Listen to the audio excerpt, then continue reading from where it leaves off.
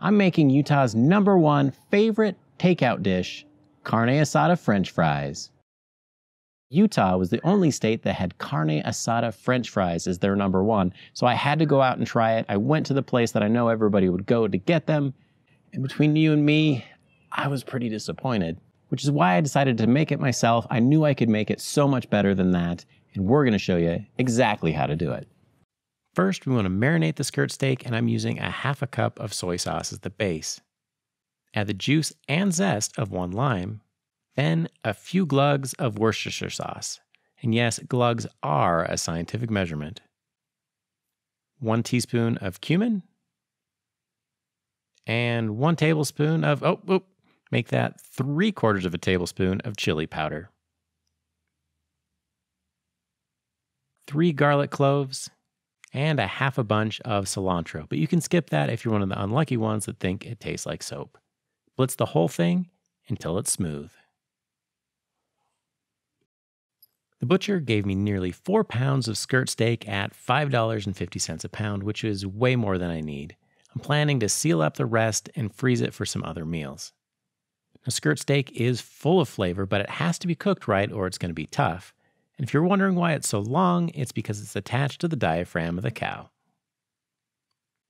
Trim off any extra silver skin or excess fat if your butcher left it behind.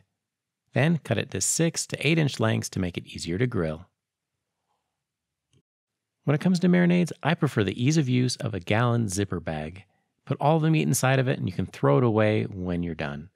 Then cover the entire thing with the marinade that you just made.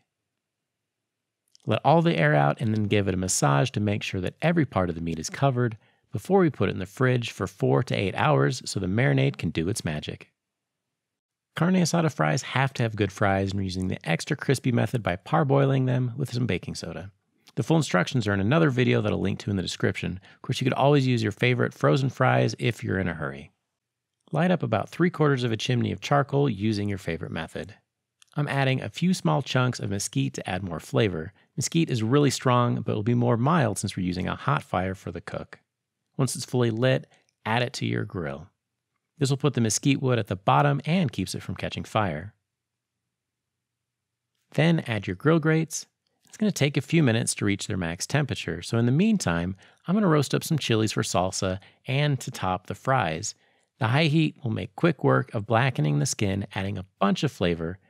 It also makes it easier to peel them so you can get a softer bite. So skirt steak is really thin, and the best way to cook it is over a ripping hot fire, because if you cook it low and slow, it's not going to get the charred bits and it's going to be overcooked. So the hottest fire you can get, cook it really fast on both sides. We're shooting for medium rare. Mrs. GTE and I got our timing off on the fries, so I put the lid on the grill to cool things off and conserve the fuel. Now that it's time to grill, I removed the grate and added some fresh charcoal. So with the vents fully open, it should be ready to sear in 10 minutes or less.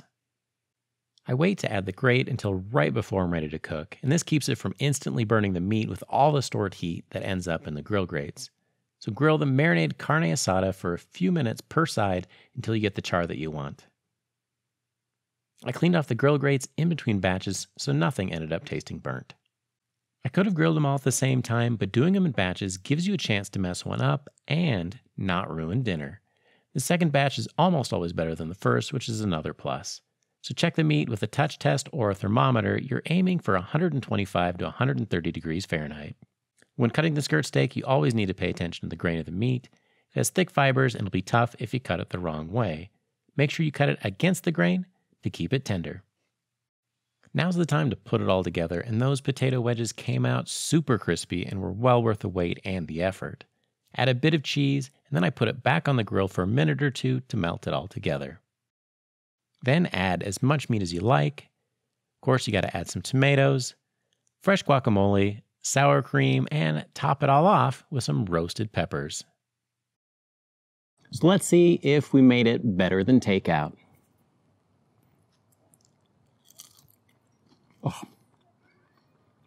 These French fries are so much better than the ones that we got with takeout because they aren't soggy. They're super crispy all the way around, and the meat has way more flavor than anything that we would have gotten.